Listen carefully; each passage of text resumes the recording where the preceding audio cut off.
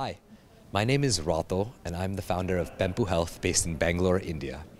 There are about 3.6 million premature babies born every year in India, and these babies are at risk for central apneas, which is a cessation of breath, which leads to a drop in oxygen in the bloodstream of the baby. And if unresolved, this would lead to brain damage and death of the newborn. And this is especially significant in low-resource settings where nurses are few and essential equipment is limited. So to prevent this, my team and I have developed the APNEBOOT.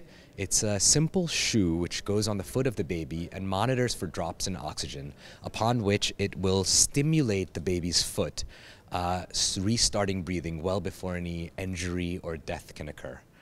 With APNEBOOT, we aim to save the lives of premature newborns in hospitals and homes in low-resource settings around the world. Thank you.